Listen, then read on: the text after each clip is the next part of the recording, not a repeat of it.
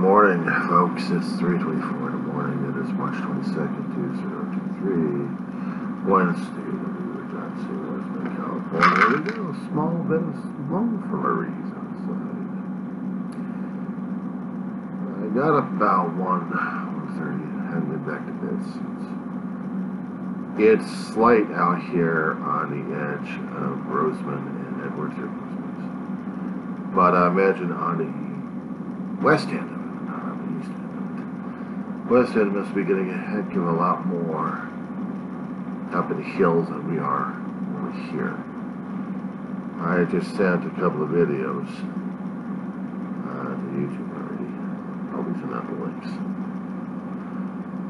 Just trying to get those things posted. We haven't had snow in a long while up here. I mean, serious snow.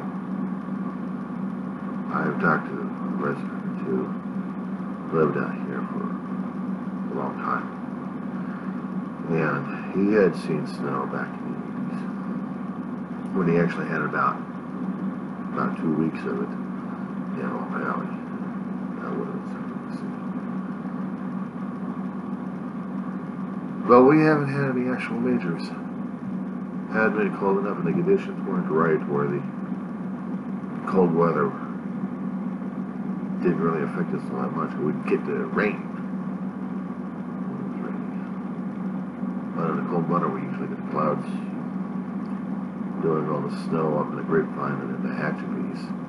Makes the area look white, like probably in the morning. If it's sunlight. I'll go outside, take a look around, to see if the hillsides of the Hatchebee have been covered. If they had, that would have been something for a shot.